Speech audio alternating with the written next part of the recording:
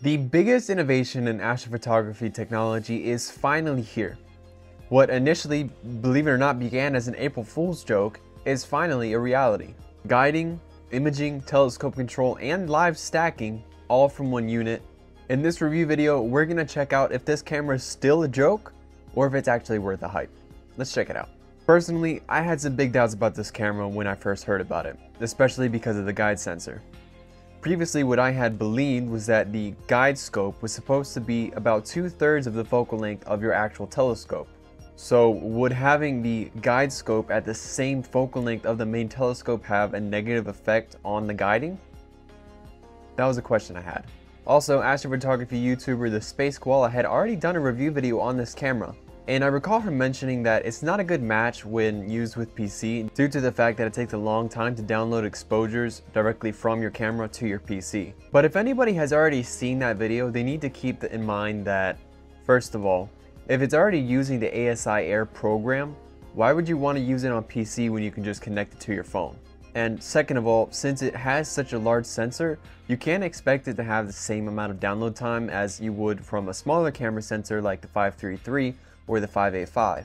A larger resolution size means that a longer download speed is to be expected. To take my images tonight, I'm going to be pairing this camera with my Ascar71F flat field refractor telescope.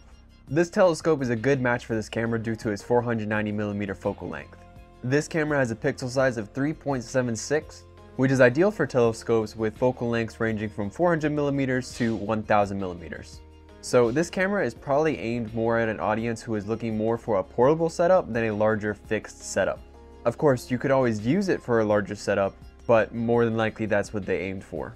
As soon as I received the notification saying that the camera arrived at my home, I immediately left and unboxed it.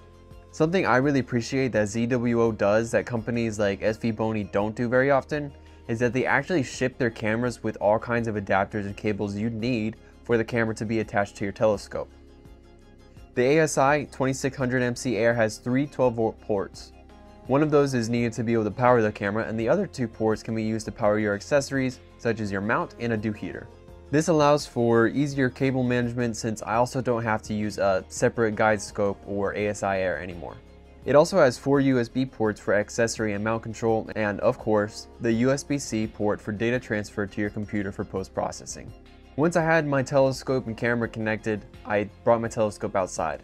I will say that this camera is significantly heavier than ZWO's other cameras, so once you have everything connected, you're going to want to make sure that you rebalance your telescope. I wasn't really sure if it would function exactly like the Asiair, so I had some doubts that it would even be able to run my telescope mount. Thankfully though, it runs all of the same telescope drivers as the normal Asiair. So if you don't own a ZWO mount, although you won't be able to use the Bluetooth control functionality, you can still control your mount with ease through the camera. And to my surprise, like the C-Star, this camera can talk to you. Imaging, they talk now. Okay, they talk now. That's pretty cool. As I mentioned before, I had my doubts about how well it would guide, especially because it's at the same focal length of my telescope. But to my surprise, the calibration actually worked more accurately and faster than it did with my normal guide scope and Asiair. And the guiding was near perfect, which is something I had never been able to achieve with my normal setup. All of the functions of the ASI2600MC Air work exactly the same as an Asiair Plus or Pro, including polar alignment, focusing, live stacking, mount control, everything. It even has a built-in dew heater to protect your camera sensor while imaging.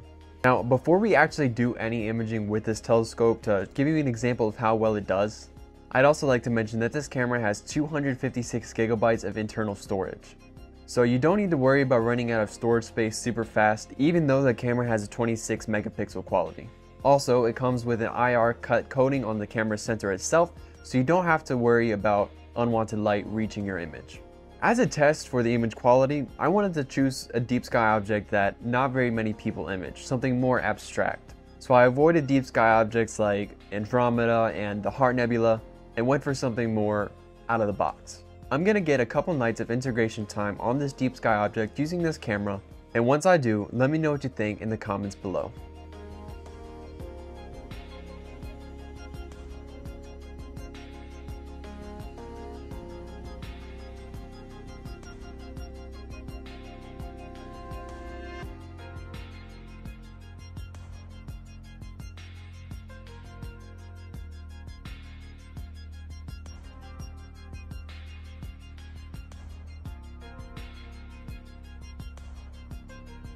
So to conclude, is this camera actually worth the hype?